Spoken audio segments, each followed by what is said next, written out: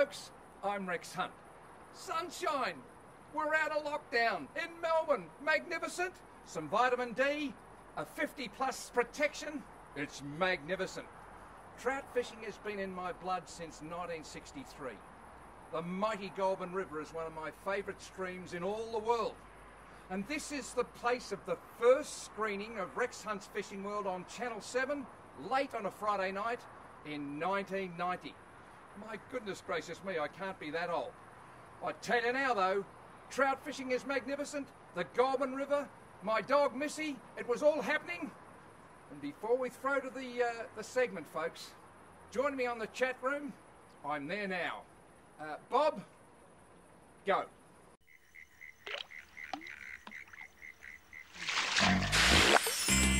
Like a bird of the highlands, I leave my space by a lazy river. I'll sit and wait for the open skies. Call my name. Heaven knows I'll be back again. Give me that country life, easy living, feeling like a bird flying free. Just wanna do some fishing and watch the sun go down. Come spend some time with me.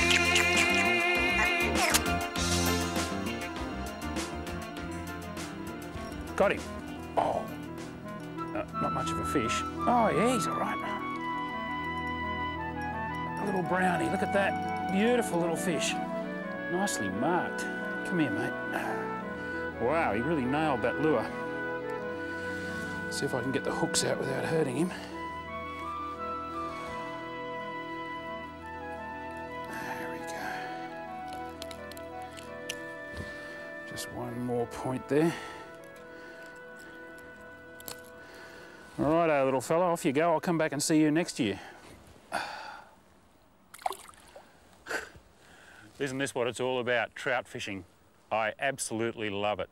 And it's got to be one of the most popular forms of fishing in Australia. But the funny thing about trout is they're not native to Australia. They were introduced here from the Northern Hemisphere during the last century, and they've thrived throughout a large part of their new homeland.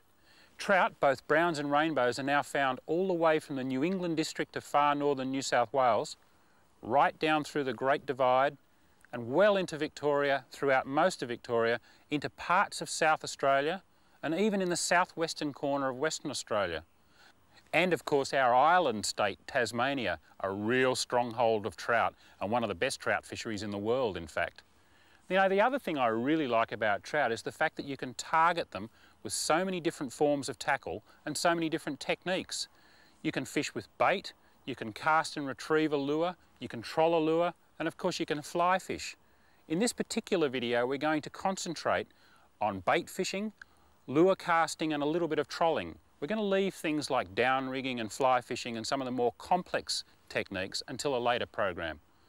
I reckon personally that bait fishing is probably the best way to get a good solid grounding in trout fishing. It teaches you so much about where trout live, what they eat, and how their diet changes from one season to another. Most important of all, it introduces you to the concept of matching the hatch.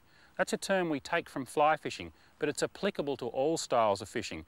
What it means is putting something in the water that the fish are familiar with and that they're expecting to find in that particular place at that particular time. Bait fishing teaches you about this because if you don't use the right bait in the right place at the right time, you don't catch fish. So sit back now, enjoy yourself, watch Rex hunt as he takes you to one of his favourite trout waters in Victoria and shows you just how important this concept of matching the hatch is in bait fishing. The mighty Goulburn River, spilling out of the Eildon Pondage over the Great Dividing Range here in Victoria. The Goulburn is home to many of Victoria's fanatical trout anglers. The Goulburn at the moment is in a winter-type spring mode. It's coloured, it's dirty, but the fish are fresh from their spawning area and they're hungry. They can't take insects because there's none there.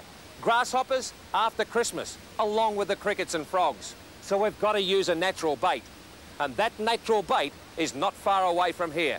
Let's go and suss it out.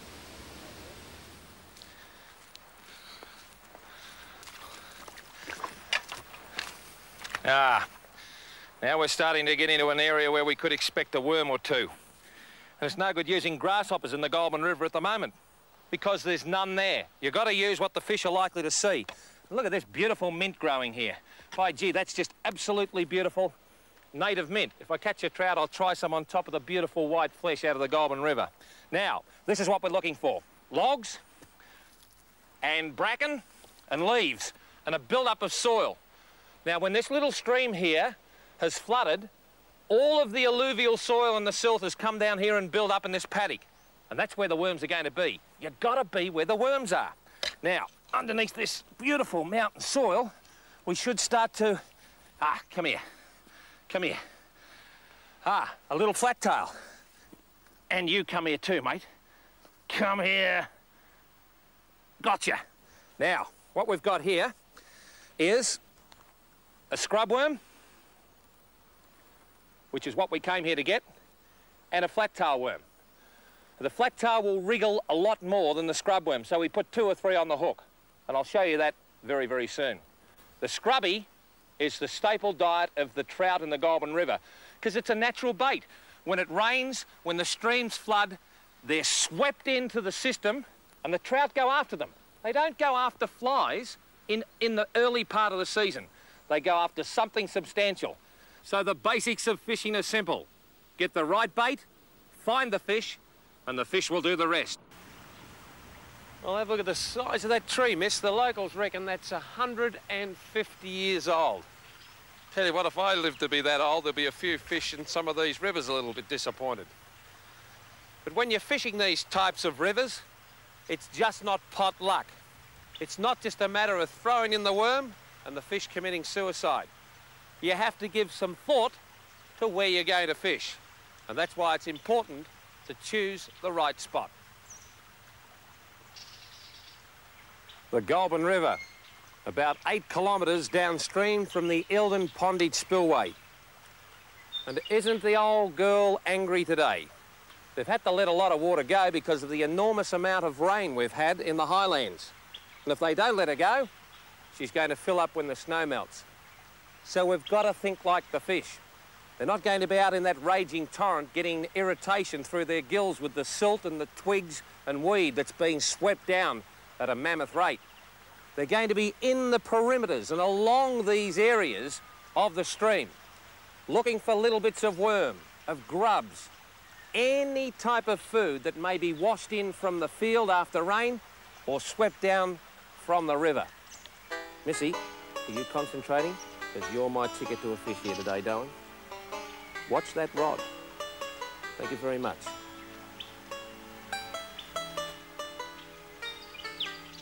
There's a bite now. I'll just give him some time to take this scrubby. I threw the big worm in closer, hoping that there'd be a fish there, and here he goes now, and... yes, got you. Here he is. Come here. Oh, he's come away from that snag. Now, he's not over big, but he was right. He's a little rainbow. Well, well, well. Come here. Get away from that little bit of weed there. He's a little rainbow, and yeah, look at the beautiful colours on him. He's just a little rip snorter. Now, here is a big lesson for you. This is a rainbow trout. Now, he's a little beauty. A female rainbow, around about 400 grams. A scrub worm, unweighted, around the trees where he's taking shelter, and he went up and he said, "Oh, there's my lunch." In any type of bait fishing, one of the most important things you people have got to remember, give the fish something decent to take. Worms are a natural bait. Put 3 or 4 on the hook. So you have to wait a little bit longer. So what? It's a tasty morsel that the fish cannot refuse. Another bait that I've had great success on here at the Goulburn River is the humble saltwater mussel. It tastes foreign to the freshwater feeding fish, but it's an excellent bait for trout. Also, if you throw the shells into the river, it can act as a natural burley.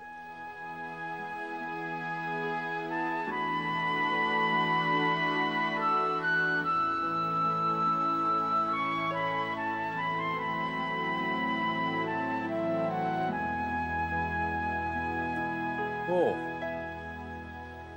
Might have just had a little bit of a nibble. Yes, good. Now, what we've got is a trout having a little bit of a look.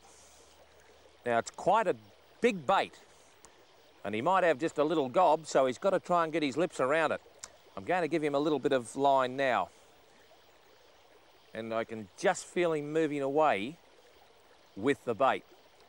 Now, as he moves away, the idea is to click over the bail, to tighten up on the fish, and when you feel his weight, like I feel now, it would appear to be a little fish. However, beggars can't be choosers at this stage, because in the Goulburn River, it can be a good one, a medium one, or a small one. Now, this trout here, he's taken the mussel. It's a rainbow, a pretty little fish, and that is typical of the trout in the Goulburn River. However, he's gone. Now, what he's done me a favour, because I was going to cut the line off at the mouth and allow him to swim away. He'd get rid of that in a week. But because the hook was in the lip, he's done us all a favour, and we'll see him at this time next year. Come on, right on the edge of that weed bed there should be something. Look at this. Isn't this a fantastic looking bit of water? And I just know that there's a big trout in there somewhere with my name on it. All I've got to do is find him. Bait fishing in streams like Rex has just shown us is a wonderful way to go fishing. It presents some problems because of all the snags and the flowing water. You can easily take your line in there and get it snagged up. But in another way, that's a bonus. Because of the moving water, the fish are concentrated in specific places. And by reading that water and applying the sort of lessons that Rex has shown us, we know where to find the fish. Now, what about in a big body of water like a dam or a lake where it's still and there's a heck of a lot of water between the fish? Well, the same basic principles apply. You still need to know where to look for the fish and how to present the bait in an appealing manner. Rex found that out recently when he visited one of the best trout fisheries on mainland Australia, Lake Yucambine up in New South Wales.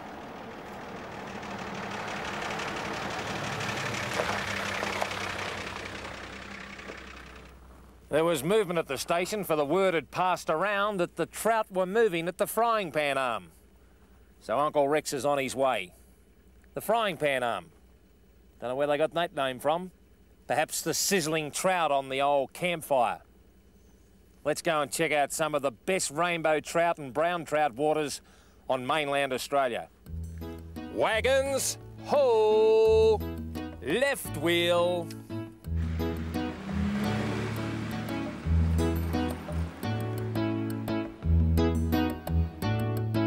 When you're fishing these impoundments high in the snowy mountains, they're subjected to an enormous amount of water in the spring.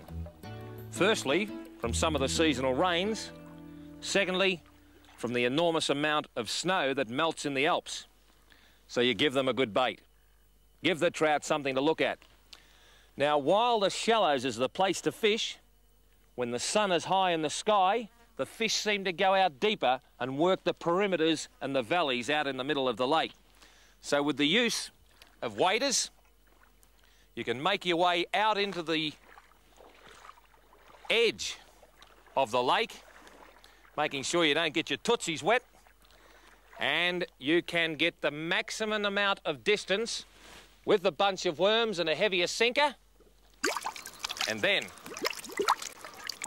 taking the rig back to the shore. It's a matter of clicking over the bail and popping the rod into the holder and waiting for some action.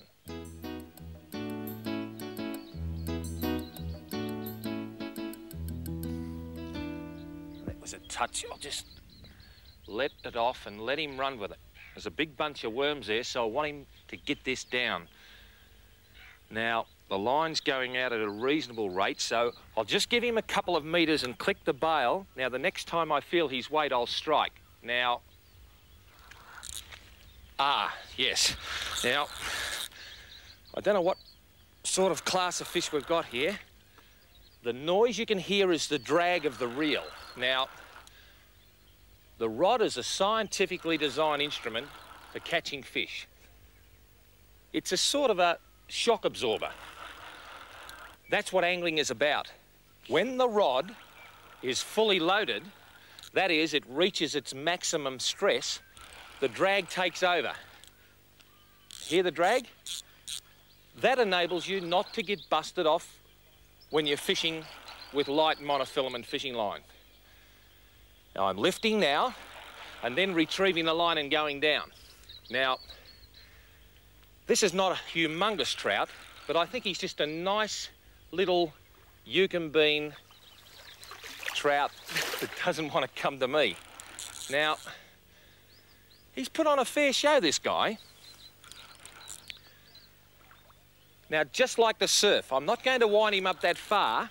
I prefer to beach my trout on the gradual sloping banks here of this lake, rather than have the trout flapping round trying to get him in the net. Now, he's a little rainbow, and he's putting on a very nice show. So all I've got to do is get him to about there, and then I walk him in. It's called beaching the fish. It is probably the safest way to land a fish, and by the time he gets to there, that is all. A Yukon bean rainbow of about 700 grams in beautiful condition. Look at the rod. There's a touch on that rod up there. Yes, he's moving away with it. Now that yellow tip, you can see it going. Now he wouldn't even know I'm here. Ah, yes. Oh, gee. They fight well, these little rainbows. It's mid-morning, and gee, we had a quiet time getting fish here early. But with the sun on top of the reservoir, they're starting to move a little bit. Now, I just want him to get away. I'll have to go over the top of that column, sorry. You'll get a shot of him coming in here. Col, if you get in here with me.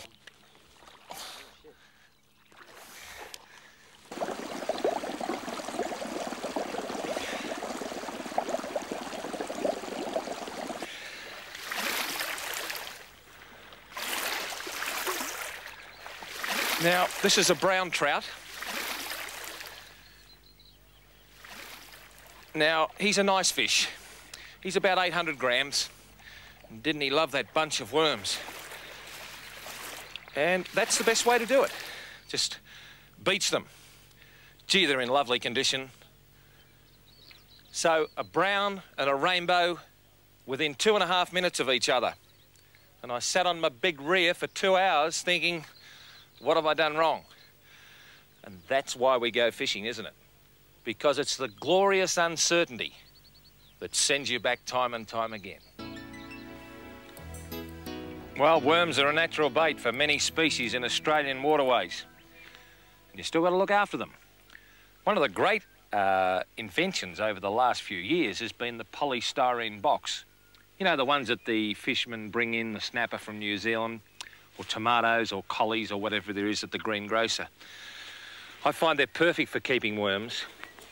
And these guys here, the red slacktail worm, absolutely loving every little bit of the soil and peat moss that they can get. And that's the way to keep them.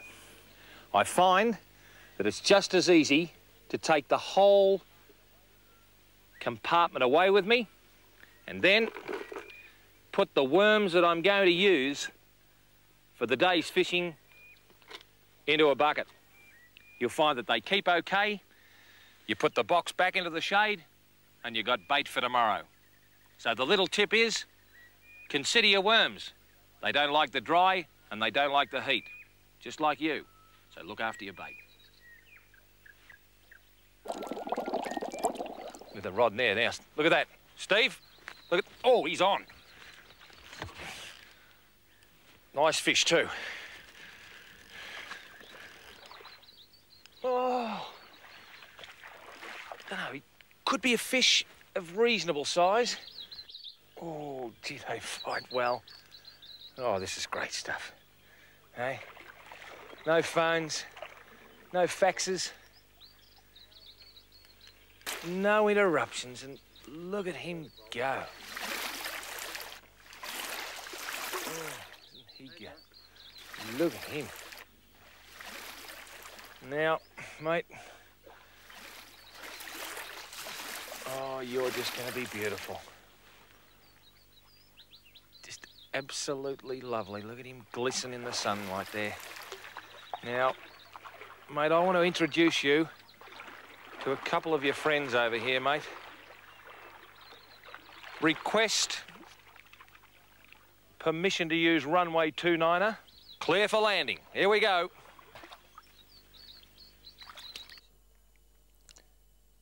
The result of a couple of hours leisurely fishing on the banks of Lake Yukonbean, on the grassy banks, using worms. What can be more natural than that?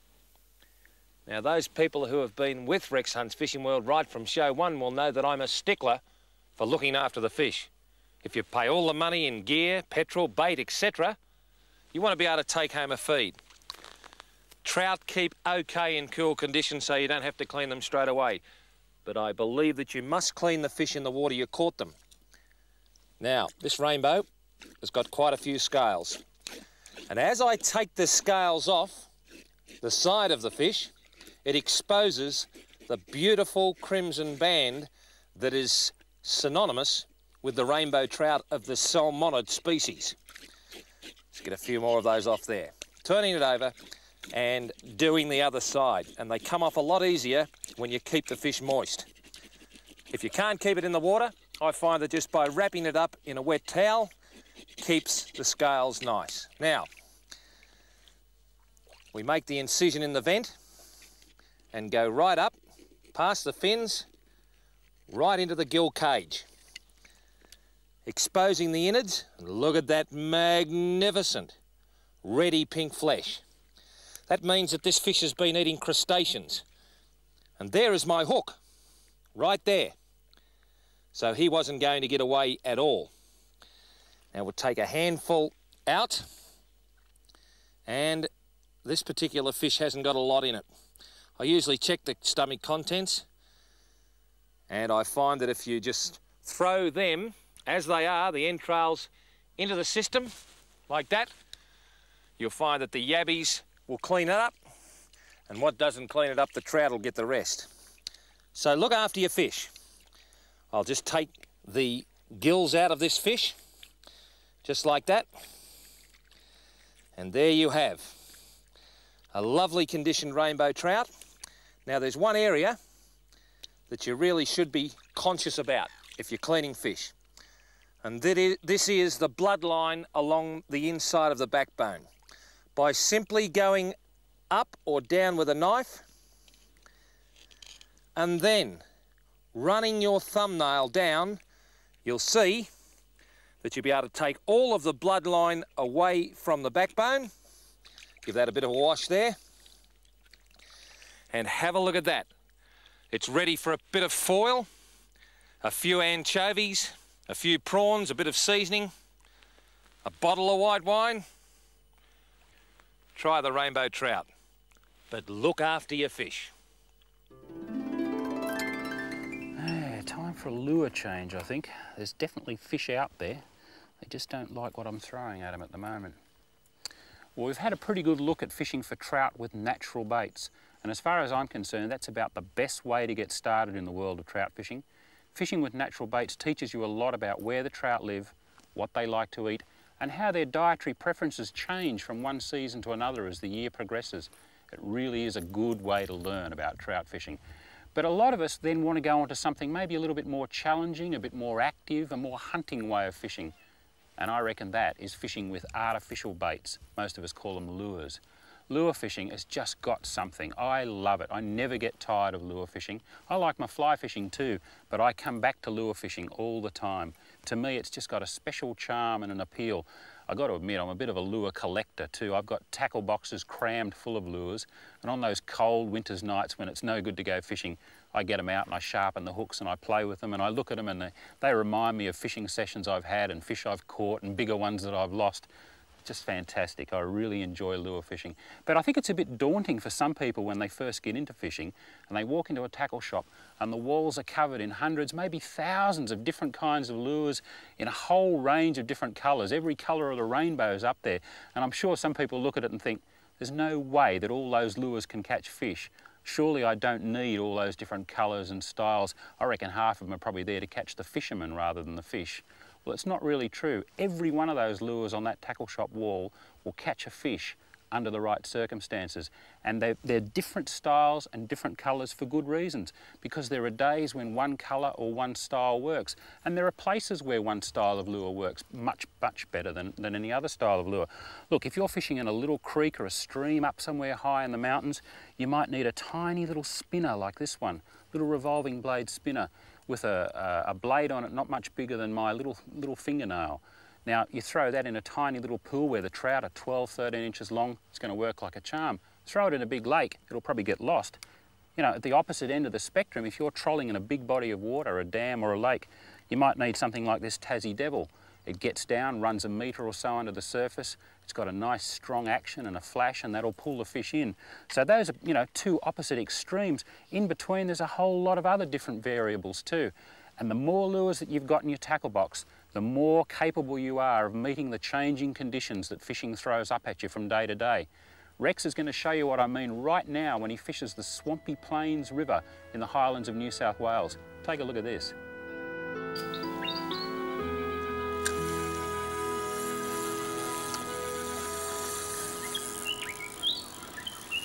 Just bring it down along that area there and there's nothing there. Well, when you're fishing a river, you've got to read the stream. And I can tell you now, it's pretty cool in here. This water's coming right from the top of Mount Kosciuszko off the snow, and I'm glad I've got these waders, because being quite frank, it'd freeze the balls off Eddie Charlton's billiard table. Now, I'm spinning. I'm using an artificial lure to attract a trout to strike. All of this beautiful flowing stream holds possibilities of catching a trout, both brown and rainbow. Now, the very keen and clumsy angler will come out and cast straight across the stream, and he might get a fish. He might not as well. But what he'll do in the meantime is bypass some very fishable water. You don't want to sacrifice some beautiful water to get to the prime area first. So when the stream is going down, all of the action and disturbance goes down with it. The silt from walking on the boulders goes downstream. The trout become aware that everything's not right. So your first cast needs to be downstream, and then systematically move 2 to 3 metres to your left-hand or upstream side, meticulously working every stretch of water. Never disregard any piece of water that may hold a fish. I think I've heard that somewhere before.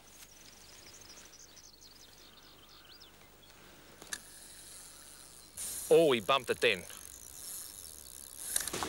Oh, he can't be too big, but that change of lure. You see, this is what I'm saying. This little guy, a little brown, had a go at the gold tylo twice. So I changed to silver with a bit of blue on it, and he took it. Now, this little guy is, come here, mate, a little brown trout. Now, if you stop wriggling, I'm going to send you back, all right? I'll wet my hand. Now, please stop wriggling. I want to really let you go. Right, thank you very much. There's only one hook through you, so I'll just get it out, and I'm going to let you go. Down in the mainstream, and off you go. Now, The most important thing in spinning is it is not just throwing a piece of metal into a stream and the fish committing suicide. It's an art. And I know if you're a fly fisherman, you might say, a little bit of fantasy land. But spinning is an art. Twice that fish had a go at the gold Tylo. I tried a gold Abu Vibrax, similar to a Selda, and I finally put on the silver Tylo with the blue flash, and he took it. So when you're spinning, think like a fish. The fish goes up, oh no, I'm not going to take that, might be danger. Suddenly something different comes along, bang! Thank you very much. Now if you want to place your lure right where the fish are, it's most important to have the right setup. And the fish are going to be near structures. I've spoken many times in the series about structures. Fish need them for cover and for feed. And trout are no different. And underneath this glossy surface, there's structures. There's weed, there's small pebbles, there's boulders, there's probably pieces of timber and trunks of trees. This is where the feed and the cover is going to be. And this is where the trout are going to be lurking. So we allow about 1 metre from the rod tip down to the lure, because then we have the perfect pendulum to be able to launch the metal lure out across the stream. Let's see if we can put it where I want it. Oh, just where I wanted it. It's most important for me to get that slack up, because if you've got slack, you've got a bow in the line, and if the fish takes it, you won't have any tension to set the hook. It's a little bit like using very light line in marlin fishing. Now you may notice that I'm very meticulous in working the tip of the rod. Now if you're just going to retrieve a shiny piece of metal back across the river, there's nothing for a sleepy old trout to say, oh, I'll have a look at this. What you've got to do is you have to put an action on it, and you can do this many ways. Number one, by lifting the rod up and down to make the lure go up and down. Number two, with your retrieve, to quicken it, stop. Quicken it, stop. And then consistent. By doing all these things, you can put an action on the lure that might just talk a trout into taking it.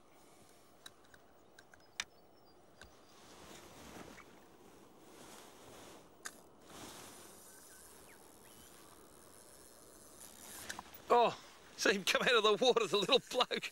Oh, gee, the river's full of them. Absolutely full of them. The size of him. Now, another little brown. Now, I want to show you this brown before I let him go, because he's fine. Brown trout doesn't have any spots on the tail as against the rainbow. The brown has spots on the upper part of his body, and you maybe, this guy's silvery because of the cold water, maybe see the little red spots there. Now you can see where he's hooked. He's quite placid. It's a matter of taking the hook out and allowing the fish to gain his composure, and he's gone. It's as simple as that. The swampy plains is full of juvenile trout at the moment. Those have been liberated by the New South Wales fisheries, which have their main headquarters at the Gaydon Trout Farm on the banks of the Thredbo River, which feeds Jindabyne. But this is one of New South Wales' magnificent mountain streams, and spinning can be a lot of fun, because while you're catching juvenile trout, you never know when the big one's going to come along.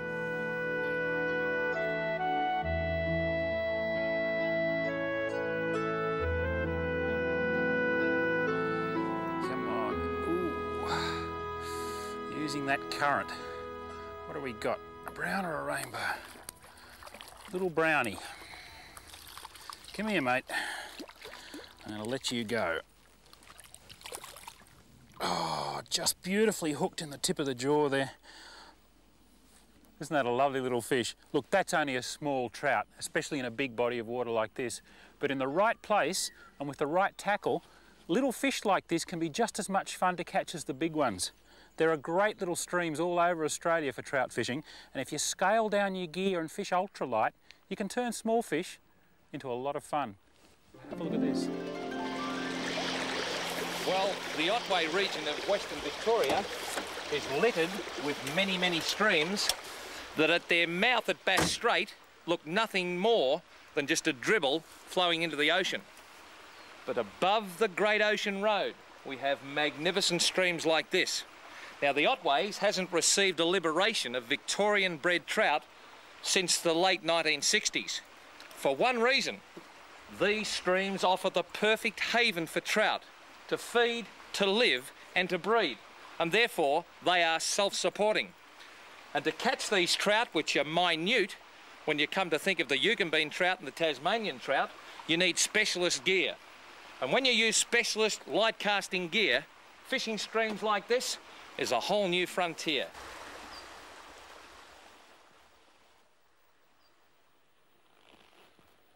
Far too many of us, when we fish these crystal mountain streams, approach them just like a basic piece of water like the bay or the Goulburn or a lake, where it doesn't matter if you make a noise or you're seen by the trout.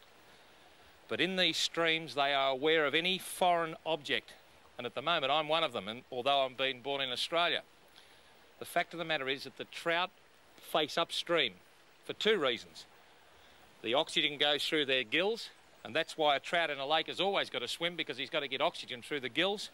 And the other is he's on the lookout for any pieces of food that may come from upstream. So approach your water, look at it, read your stream, work out where the fish is going to be, and hopefully, well, we might have some success.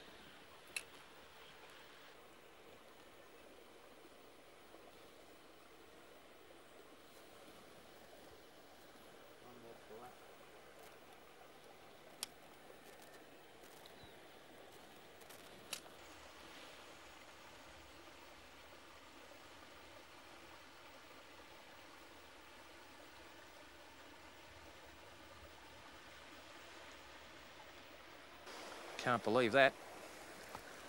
And probably neither can you people watching. If you're working a stream like that with a fallen log and boulders, in a stream you know carries a lot of fish, and you don't get knocked off on a number one selder, they're not on the job. And it's time to move on to the next part of this glorious little stream. And one of the tremendous advantages in trout fishing is the old humble blackberry. Have a look at those rip snorters there. Absolutely magnificent. And that's part of the reason I come to these beautiful areas, particularly at this time of the year approaching Easter. These are absolutely just sensational. And one thing concerns me, and I'm being quite serious here. It's our litter problems in Australia. If we don't stop littering everywhere we go, we're going to use up all of our rights. We're not going to be able to mushroom, trap a rabbit, or eat a blackberry. And wouldn't that be a shame?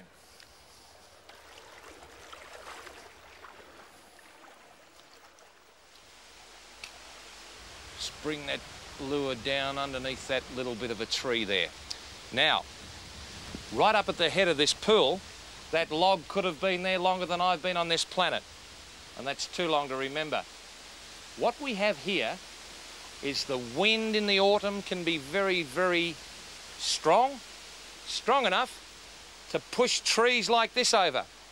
But that's not all that bad. It's sad that the tree had to go, but this has created an enormous part of the environment for the trout.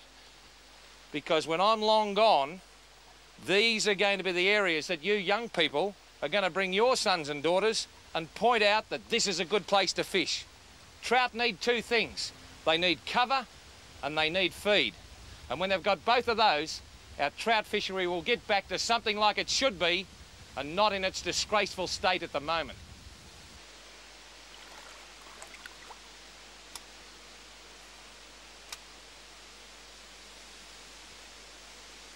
Oh, you'd reckon it'd go off there. Well, when the lure is continually rejected by the trout and they're not interested, it's time for a change of lures, because quite often in lure fishing, a change of lures put past the same area that you're casting monotonously with one lure, that new lure, well, that sometimes does the job. Now, lures ain't lures. Big lures are meant for streams that you can cast a long way across, like the swampy plains that you saw earlier in the season, or the Goulburn, or on the Great Lake down there with Jimmy Allen at Tasmania. But the bladed type lures are the ones that have that revolving blade going round and round and round, causing plenty of vibration. The rooster tail lure is a rip snorter from America. It creates a bubble trail out of the back, and with this particular blade going round and round, it does two things. The vibration and the water displacement cause some sort of area where the trout says, what's there? It also enables you to fish the stream properly, because if you pop the silver wobbler up into that run, you might get 6 inches of fishing area. When you pop a rooster tail or a salter or any other bladed lure, at least you get 15 or 20 seconds of lure working available water. So select the lures for the waters. Big lures for big waters and small lures for small streams. And can you believe that about 4 inches of water, this rainbow, a beautifully, beautifully looking rainbow. Have a look at that. Now, if there's any prettier sight than a rainbow trout from a mountain stream, well, I want to know about it. Now, I'm certainly not going to hurt you, my friend. I'm going to endeavour to get those hooks out of you, just like that. The rainbow, remember what I told you at the Goulburn? If he hasn't got that glorious red patch that he's got down his side, that band, the tail has spots on it. That rainbow, he's going back, this little male fish, into the mountain stream, and away he goes. Perseverance is the name of the game. At fair income, I feel like a pack horse. I've taken off about 10 kilos, which is good. I've climbed waterfalls. I've been chased by black snakes. I've come up here and put a beautiful little rooster tail over the top of an area where I thought there may be a fish, and I've snagged him. But the real lesson is in fishing. The environment, it's all magnificent. And whether you're on the shelf with a 200-kilogram black marlin or in the Otway streams with a little brown or a little rainbow, fishing is the same. A balanced outfit, a beautiful little Shimano rod and reel from the Complete Angler. I just thought it might have been a bit of a toy. But to me, fishing these small areas, it's absolutely perfect. And with a little spinner and a little bit of luck on your side, plenty of perseverance, you can always come out on top.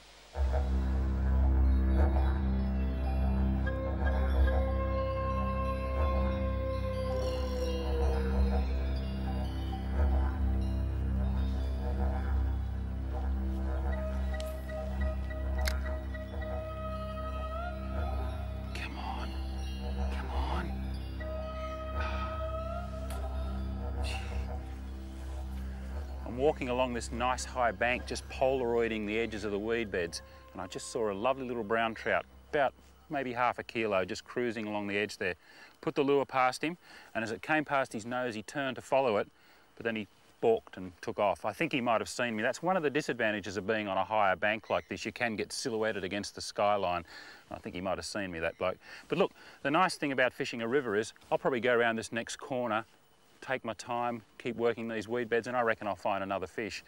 You know, you can work a river like this from the bank. I can cover most of the water. I can walk a couple of kilometres in a day, and it's just different water all the time. It's a wonderful way to fish.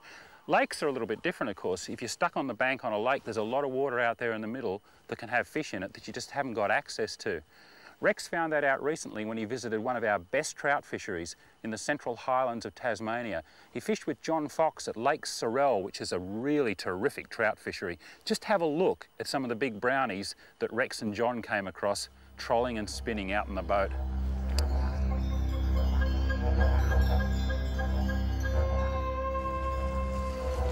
Okay, Rex, we've come up onto this bit of a plateau now here on the lake. Might be a good time to start letting that Tassie Devil out. Okay, mate. Well, we're trolling. And as in spinning, it's an art. It's just not a matter of throwing a piece of metal with a treble hook in the end and a trout grabbing it and commit suicide. John, why did you select this area that you call the plateau? Well, there are a series of shaly banks in this lake, and where you get that uplifting, there's a lot more life there, a lot of crustaceans and snails, etc. Also, when we're trolling like this, our lures are down about 4 feet at this speed. Yep. We're trolling in about 5 feet, so they're about a foot off the bottom. So if we're fishing, spinning or trolling in 60 foot of water with a paravane we can get down, or with a free swimming lure we can get up, but there's a lot of water in between here, not much room for error. Absolutely, absolutely. You want everything on your side when you're trout fishing. Well, I've got a Tassie Devil on. It's got those transparent wings and a beautiful coloured body, and she's gliding. And the end of my rod, which is pulsating down there, suggests to me that that lure is working at its very, very best. It's gliding, it's just starting to sail through the water, and if a fish happens to see it, well, he's in all sorts of trouble. Now, our people at home, John, are probably saying, gee, that water looks discoloured for spinning, because Rex always maintains that you need clear water for spinning, but that's not quite so at Lake Sorell. No, here at Lake Sorell, the water's always a little turbid. Yep. I think the conditions today are quite ideal, actually. If we drag it past one's nose, I'm sure he'll let us know he's there. Well, I've got the drag set. Once again, let's go through these particular important areas. The drag is set because with this 5.5 pound line, if I get knocked off and I've got no stretch in the line, bang, it'll break just like cotton. But with the drag set and with a nice whippy rod, this one is a Rex Hunt signature spinning rod for trout, well, it's going to act as a beautiful bungee type of an effect if the trout does grab the end of it. So that lure, pulsating like you wouldn't believe, and now, as in all sorts of fishing, folks, we sit back and we wait.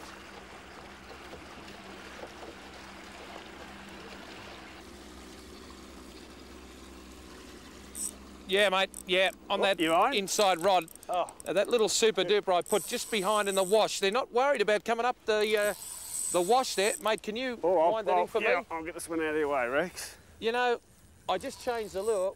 We'd been bumped a couple of times, and by bumped I mean the fish appear to come up and nose the lure like a big barramundi does. These big brown trout here at Lake Sorell. And a super duper lure made by Wonder. Johnny Novak, I'll just get that over the top there, mate. There you are. Right. Johnny Novak, an American-Australian, came across here in the 1950s and produced these lures, and probably one of my first fish ever on a super duper in the Goulburn River and the pondage was really what hooked me on spinning. And fishing with Bob, look at the size of this fish here. Like, this is just beautiful. Oh, look at that. And have a look at him. He wanted that lure. Now, I wonder why the others were just nudging it. Ooh. Like, he's a nice brownie, isn't he? My word, he is. And look at him. He's not real happy. I'll just see if I can stop him thrashing and guide him to your net, mate. Because he's a nice brownie. My word. He's not done yet. So that rod will just tire him out. I'll try not to let him go down because of the amount of weed here. I'm going to try and keep his head out of the water and just guide him into your net there, mate. Ah, lovely male Now, isn't fish. he a lovely male fish? My word. Wow. And I'll just show the people there, if I can get him, just stop it with you for a moment. I'm going to look after you. Or we might look after him right here, Johnny, and just show the people that we're going to eat that fish, and this is the way to put them out of their misery. So if you want to grab your little priest, Yeah. we'll show these people how to do that. But look at that hook jaw. Yeah, big male. And I'll just get that out of there. By gee, he really wanted that, and it's just a change of lure. I think this is a lesson for our people watching, Foxy, is that if you're getting knocked off with proven lures like Tassie Devils, that's something just a little bit out of the ordinary. I'll just get that out of there like that. Oh, and have a look at that locked jaw. Now, just show us how to put them out of their misery, mate, because we're going to eat this guy. He's going back on our flight. Nice trout. Yeah, absolutely. Just sort of line him up and one little... Oh, whoops. Really didn't do that quite right. It needs to be right across the top of the eyes. And good night. And there he is. Yeah, what an absolute beautiful brown. An estimation of weight there, mate? Oh, let's not estimate. You get your little pair of scales out there. And to me, well, that's what trout fishing is all about. That's why we go. An absolute ripper of a brown trout, male, naturally bred here at Lake Sorell, going on the lie detector now by you, Foxy. He's going to be 4 pounds, Rex. Do you think he is? He's going to be 4. Well, to say that he's going to be 4... I'm a real fisherman, you see. I bent the truth a little bit. He's just over 3.5, 3 3/4 perhaps. Well, isn't that just absolutely lovely? A marvellous brown trout on a spinner. And spinning, well, you never know. Trolling is that good because you cover so much ground. But spinning and trolling, give it a go. fly fishing and bait, okay as well. I think it's trout fishing that is the real goer, isn't it? You betcha.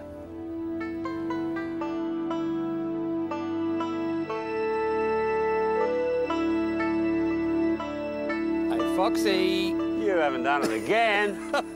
I don't believe I tell you what, this. it's a recipe for the right thing, mate, is stop for a cuppa after an hour of trolling just with a couple of bumps and put a little Rexy Hunt special out that I'm looking at, a little revolving blade lure, and this little Shimano outfit, mate, is just giving this trout a heck of a time. I reckon he's a nice fish. I haven't had a look at him yet, but I've got only 2 kilo line on, so I'm going to take it easy and just see if I can bring him up.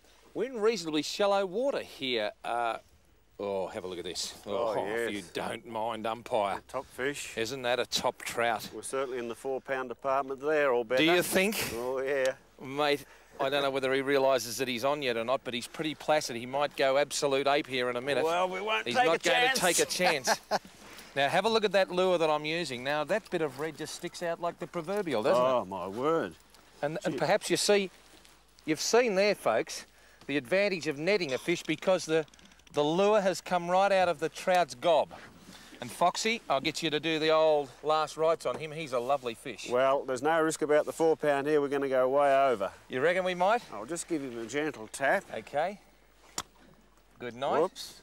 Just another one. And that's the end of that. That's him. Mate, Now can you get the old lie detector? Because I just want to show my family and then the hundreds of thousands of other people looking What a fish. just what male brown trout fishing is all about in Tasmania. A little bit of a red lure on the end of it. I'll just bring it in there and show you. That's called a keel. That prevents the line from twisting. But that revolving blade lure with the red body, absolutely magnificent. Now put her on the lie detector, son. She's certainly working. Okay. Whoops. Put her on the lie detector because if this is not 4-pound, mate, I'll go and get a hair transplant. Oh, you've got no fears. So, Lord Ted, no worries, I won't be there. 4.5. 4.5 pounds. 4.5. The most magnificent freshwater fish you could hope for. A little Rex Hunt prototype. Well, we might see him in the stores pretty soon because this one down here has been dynamite. Absolute dynamite.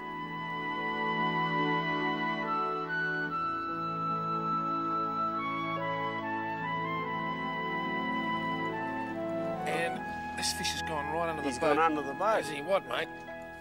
I tell you what, we've got to be very, very careful here. I've got to let him do what he wants to do.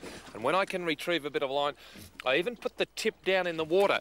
And using that tip as a little bit of a lever, I might just leave this drag off a little bit.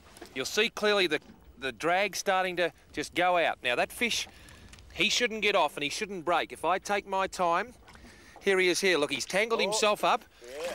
Oh. And now he wants to go. So I've got to have the drag off on this occasion. And this is for you young people at home. I want to explain the drag. See that? The drag is working against the fish. If I'd have had the drag done up solid with a 2 kilo line, bang, he would break the line. The fish would have got away. So now I've really got to start and concentrate and use the end of the tip of that rod. That is my shock absorber. And because he's under the boat, I don't want the line to touch the keel. So I'm giving every chance to that line to retrieve this fish. And this is an unorthodox way, I know, folks. But we need this lovely trout to show you people at home just why it's a shame that I have to leave my beautiful hometown, Victoria, and come down here overseas to Tasmania. Now, this fish will come up now, I'm sure of it. He's just about ready to come and see me. Have a look at him, isn't he? Just absolutely beautiful. Oh, he's a beauty, Rex. He's a beauty. And you know what he loved? And he's yours. He loved that little prototype I'm testing out. Oh, That little revolving blade lure. Now have a look at it, Foxy. Gee. The red with the silver. And I reckon that's just flared his gills up and he said, that's mine. Well, look at that. But what he didn't know, mate, was that treble was right in the end of that lure. Now, what a superb fish. Just absolutely lovely, isn't it? So the lesson, Foxy, for all of our viewers, isn't it, is that... Set your drag. Yeah, set your drag. Must set your drag, otherwise they'll break your line every time, these fish. Most time, the angler breaks the line, doesn't he? The fish doesn't. No, that's right. That's right. I'm absolutely delighted too in the performance of that little lure. Isn't he a beauty? Tell you what, when I'm looking at a range of lures so you people can go out and use them and catch plenty of fish like I'm down here today with Foxy, well, have a look at that. Tina Turner's earring. And I'm just having a look at it, and that really turned that brown trout on. You know, so spin fishing, it really is good fun. It's not just throwing out a bit of metal and the fish committing suicide, it's an art. And like any art, if you take your time and persevere, you'll eventually come out on top. Well, this is what trout fishing is all about, I reckon. Tasmania. Whoa, they put on a little bit of chilly weather for us, Foxy, but... Oh, this time of the year. Well, we're all rugged up and it's fine, isn't it? But as I said, this is what trout fishing is about. It's getting out in this pristine country, and it's absolutely marvellous, almost wilderness, isn't it? Oh, beautiful here. But you don't have to get a boatload of fish, John. No. Like, to me, 5 magnificent fish in an hour spinning on the rock bar. Well, aren't they magnificent fish? Now, the browns, they all seem to look alike, but that one there is more brown than the other. What determines what colour and what sort of configuration they take on? Well, in my observation, these goldy-looking fish seem to be the ones living more in the marshes, and we seem to catch the more silvery-looking chaps. We seem to catch those more out in the open water. Yeah. But they take on that colouring, or that coloration, if you like, when they get back up into those marshes, into that shallow water. What are they likely to be feeding on? Well, we'll pop them open and have a look, but I'll be surprised if we don't find stick caddis, there'll be snails, and hopefully a few galaxias. Well, a lot of people love to eat trout, a little bit of foil, a few champignons, a bit of lemon juice and wine, and bake it in the oven. Others prefer to fillet it. But my idea of maintaining fish in the right condition, John, is to gut them as soon as possible. We're just in from the water, so show us how it's done. Absolutely. Take this chap here. I like a bit of water when I'm gutting fish. It seems to keep everything nice and clean as you go. So I always start from the vent, slip up, come behind the last gill and through, and then in front of them all. Then all that gill rakes, they all come out in one hit. Then we open him up. It's a bit gory probably for your viewers, Rex, but... Ah, they're all fishing people, mate. They understand that man loves to eat fish, and there's nothing wrong with taking a fish to eat, is there? Oh, my word. We release a lot of fish on this show, but I see here that you weren't so quick to say, I'll put him back to fight another day, because you say there's millions of fish in Tasmania. Well, there's certainly excellent stocks in this lake. Now, look at the colour of that fish. Magnificent. And really, some of our lakes, let's say Arthur's Lake in particular, you're really doing the fishery a favour if you take a few out, because there are actually, I know it might sound peculiar to some people, but some of our lakes actually have too many fish in. Not all of our lakes, just some, but this... I notice your government are very, very heavy into tourism, and they realise the value of the dollars coming into Tassie, and the licence I bought does me for 3 days. You can get one for 3 days to 3 years, and isn't that marvellous that I can come down here for 3 days and casually fish your waters? Yes, for $12 you can have 3 days fishing, and you can fish round the clock if you want. Well, mate, I've had $12 fishing this afternoon with you. Now, for our people at home, budding fly fishing people, particularly young novice people, John's going to show us just what a trout can have in its stomach contents. Now, this fellow, as I said, I'd be surprised if he didn't have a lot of snails. And look at this, it's almost all snails. Now there's a shrimp there, one of our prehistoric Tasmanian shrimps. I hope our cameraman can see him. No drama about that. That is a funny looking, almost a water flea type of thing, isn't it? Yes. I think it's called an Anaspides. I think I had that in the army and a bit of penicillin got rid of it, mate. Yeah, just joking, folks, just joking. And have a look at that snail, still alive there, amazing. Yes. Yeah. So what you got to do is look after your fish. And our man John Fox from Top Line Trout Tours, well, he's a top line fella, but he's a top line guide as well. And I'll be going back to the mainland with some beautiful trout. But just remember those things. You can come here from 3 days to 3 years and fish in marvellous waters. Have a look at the stomach contents so you can match the hatch if you're a fly angler. And above all, when you go fishing, you can take home some beautiful trout to eat.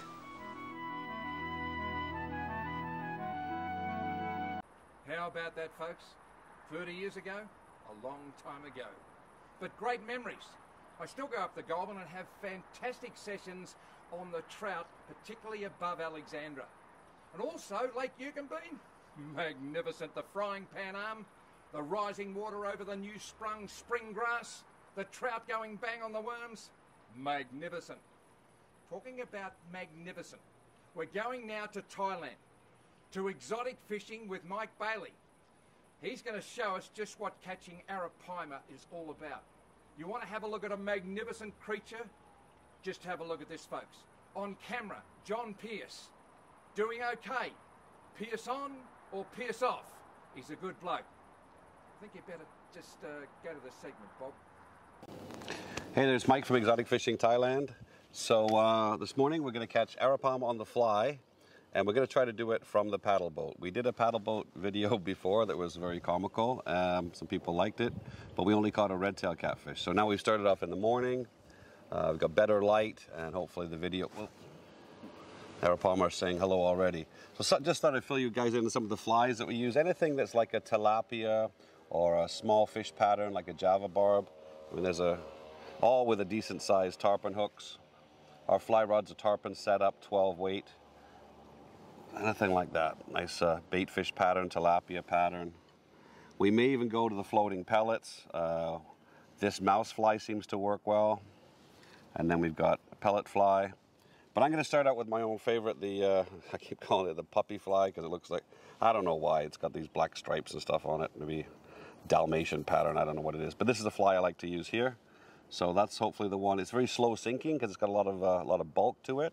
So it gives the fish a lot of time to target it, and they'll still hit right when they come up close. So Arapaima action, Arapaima fly fishing from the paddle boat. The wind's dropped for now. It was blowing a gale a few minutes ago, so we're going to get out there and try to catch some fish. Okay, I'm all set. Got my fly rod, got my bottle of water. Going to head out and start this, what do we call it? Arapaima paddle boat fishing. Let's go. Let's hope I don't fall out of my heels into the lake, but we'll give it a try. Let's see. Whoa. Ouch. Definitely not as flexible as I used to be. Okay. All set.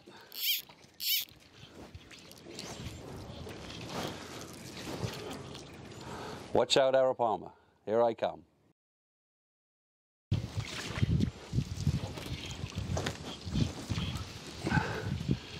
Okay, so I've made a few casts in the corner, and then what we've done is brought the boat out. I got back in the boat and I'm trying to drift into this corner. I think this is where we're going to get some fish in here, so. Yes, yes, I got him. Ah, you come off. Oh my God. I turned to talk to you guys. The fly sunk down. Arapaima hit the fly in the drop. Oh my God, okay. I don't know if he felt it or not. We're gonna keep going. Oh, unbelievable. Oh, what a crazy day. Okay, we gotta land one. We gotta land one soon. Well, mission accomplished. Arapaima on the fly from the paddle boat, all by a fat guy with a puppy fly and a 12 weight rod.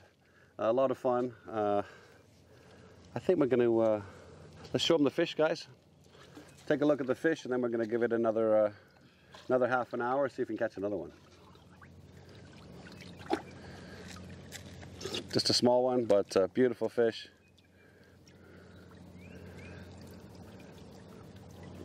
Obviously these new fish hadn't seen this yet, so we took them by surprise. All right, perfect. How about that, folks? Thailand. What about the backdrop, apart from the fish, the Arapaima? Magnificent work, Michael. I knew too, Johnny Pearce. Now, the clip that's going to take us out is serious. It's about MS. I'll tell you what MS is, because that will get your attention.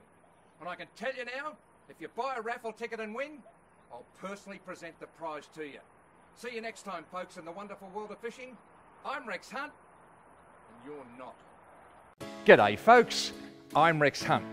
Now, Multiple Sclerosis Limited is a charity partner of Go Fish Nagambie. MS is a chronic debilitating disease that attacks the central nervous system. It's horrible, and it's most common in young adults. The frightening thing about it is, there ain't no cure. MS and Go Fish Ngambie have put together this magnificent raffle with the major prize package valued at over 21,000 large, folks. How good is that? The boat, generously donated by Stacer, is the 4.3 metre 409 Proline Angler with a 40 horsepower Mercury on it. And to get into your favourite ramp, it all sits on this matched aluminium trailer. Now, the Stacer 409 features front and rear casting platforms, bow mount thruster plate and custom wrap. Also included is 12 months insurance thanks to our friends at Nautilus Marine. So folks, what are you waiting for? Come down to Melbourne Marine Centre and check out this magnificent prize. All proceeds support Aussies living with MS. Righto, follow this link. Yibbida Yibbida, get your tickets now.